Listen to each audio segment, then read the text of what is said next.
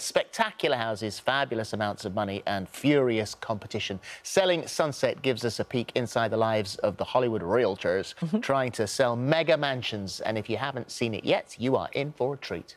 Oh, it is good. And after keeping the nation entertained throughout lockdown, we're lucky enough to be joined by cast members Jason Oppenheim, Mary Fitzgerald and Amanza Smith. Good morning. We should say good evening because it is ridiculously late there. Thank you for staying up to talk to us today. Jason, I wanted to start with you first of all, actually, because you started the Oppenheim Group in 2015 and that was with your brother. Was this a sort of area that you always wanted to go into?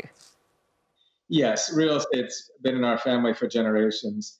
You know, we were both attorneys, and I would say we were happy, but we weren't ecstatic about our profession. So after a few years of just traveling and trying to figure out what we wanted to do, it was really just real estate that we were the most passionate about.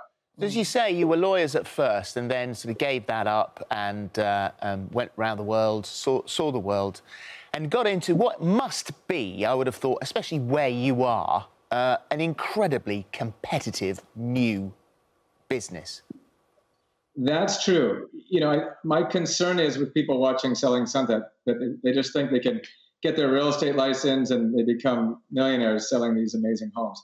My first few years were really tough. I mean, I was in a corner of somebody else's office in a very small desk making very little money for the first 2.5 years. So please be realistic. Yeah, however, I mean, there is always the potential, like we saw in the clip there, to sell a $44 million house, and the commission off the back of that is a lot of money. So this causes problems within the group itself. Things can get quite passionate, quite fiery, but professionalism is at the key of all of this. Is that right? If you're asking me, I'm going to say that's right. Yeah. Well, the thing is, Jason, that I mean, we watch it and think, oh my God, you have high-powered clients. You have people who a lot will want to remain anonymous. Some won't want the cameras in tow. How do you mix that with what is selling someone's very large, very expensive mansion is a very personal thing? Well, it's really up to the client. If they don't want to be on camera, they're not on camera. Most of our clients, buyers and sellers, are happy to be on camera, and they're happy to have their homes on camera. But absolutely, we always defer to that.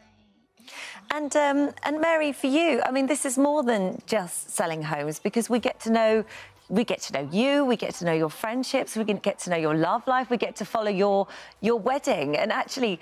What's the toughest bit making this show for you? Is it sort of the selling of the properties and all of that, or is it actually kind of living your life out on camera for all to see?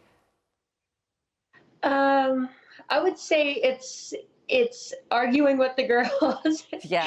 I can't in conflict, and I think a lot has happened since the show started, and not only having conflict with the girls, but having the world see it.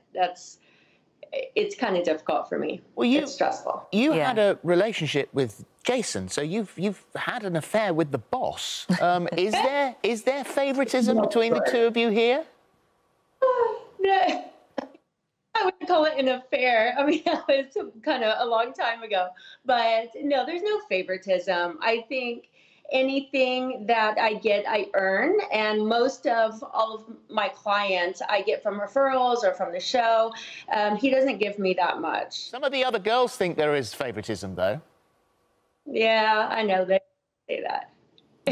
They would say that. Well, we've got to talk about your relationship with Christine, who's one of the other girls who we've spoken to many times on here, actually. And she is very fiery. She definitely says it how it is. Like she said in the clip, somebody else might start it, but she'll finish it.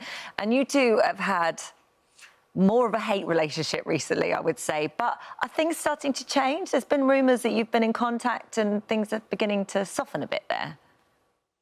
That's true. Yeah, we had a conversation not too long ago, and we are trying to get back on better terms. We've talked about, you know, what's happened in the past, and we're just trying to get back to a better place.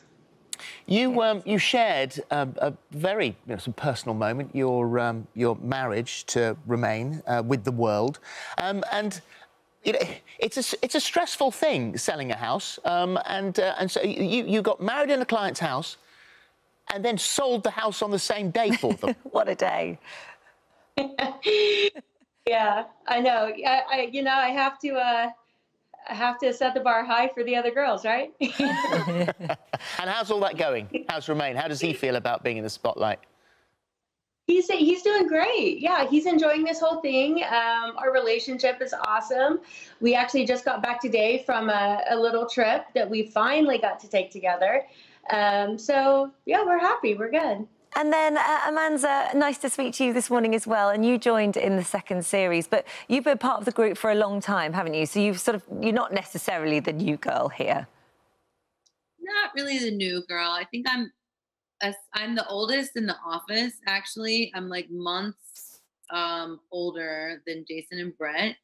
And I've known Mary, Jason, and Brett for about 19 years. So I'm definitely the newest agent at the brokerage, but not at all the newest member of the family/friendship. You also have been very honest and open about your family. This show is not all about selling mansions.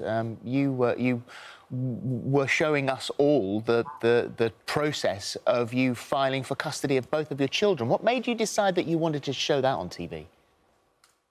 Well, when I signed on to do Selling Sunset season 2, my life was very different. The children's father was still very present in our lives, and that wasn't the situation. Not until about probably less than a month into filming season 2, that all switched. And so during season 2, you kind of see me fumbling through a little bit of a hard time, but it wasn't really clear as to exactly what was going on. After filming for several months and the situation hadn't changed, it was just something I didn't necessarily choose to. I didn't sign on to the show knowing this was going to be my situation. Yeah. That was just what's going on in my life, and I had to share that with the audience because otherwise I just looked like a big flighty, late, like a dum-dum. So it made sense for me to open up and show everybody what I was actually dealing with behind the scenes because the situation just, remained the same it's been over a year now that my children's father has been gone. So it just was sort of a natural thing. It wasn't like I made the decision concretely one day, like, oh, let me just share this with the world. But well, you are a sharer. I mean, I think you just did a recent interview and said that you'd had a relationship with the script's Danny O'Donoghue, and it sort of just slipped out. Yeah, I was a bit naive. I did my first Irish press, and I thought that would be a cute story. And then the next thing, months later, now it's like followed me. I actually spoke to Danny a couple days ago through Instagram, and I let him know. I was like, I don't know if you've seen this, but I just thought you should know that I, sort of leaked this to the press in your neck of the woods. And we had a laugh. He was like, it's all good. You gave me a 10 out of 10. So I'm happy with that. And just finally, Jason, we've all gone through lockdown. The world has gone through lockdown. You have a business that's gone through lockdown. How is business now?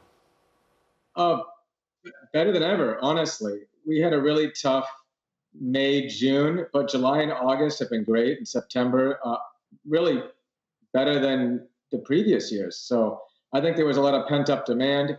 Here in America, we have very low interest rates, so we've got a lot of things working in our favor. Oh, good. And anyone who's actually moved during lockdown or thinking of moving during lockdown, you've got to take Mary as an example here, who actually loves the process of moving house. There's some... So what are you ill? Well, I do love it, but decided I have to stop doing it myself and just help other people do it where I make money and not spend. Fair enough. Thank you, guys. Lovely to talk to you today. If you haven't seen it, go and watch it. It's all on Netflix now, series 1 to 3, so there's loads of it on there for you. And thank you so much. You take care, guys. Thank you. Oh, it is good. Love that. I'm behind a bit. I need to catch up, actually. Yeah. Got a couple of series to go, yeah.